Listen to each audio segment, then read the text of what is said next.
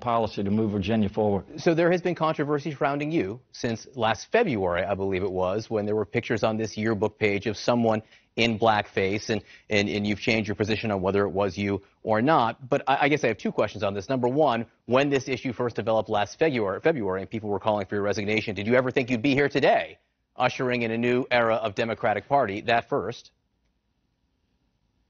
Well, certainly race and equity is something that I have fought for since I've been in public office, even practicing as a pediatrician. You know, I've always been inclusive, and we've moved forward from that. Certainly race and equity will continue to be a top priority of mine.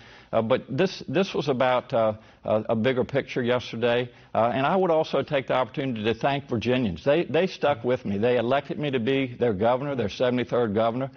They didn't turn their backs on me. They've supported me. They appreciate what we've done, what our leadership has done, and I think they look forward to me continuing to do some good work. And right now, we have a unique opportunity in Virginia with control of both the House, the Senate, and the governor's office. Good things are going to happen in Virginia. Do you owe them, or what further explanations do you owe them on this subject?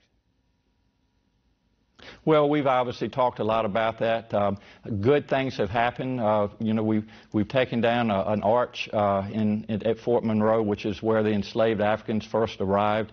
We've got a curriculum process going on where we want to make sure that we're teaching our children the truth about history in Virginia. So good things are happening, and we'll continue to work on those. As I said, race and equity will be a top priority of mine as we move forward. Governor Northam, thank you very much for joining.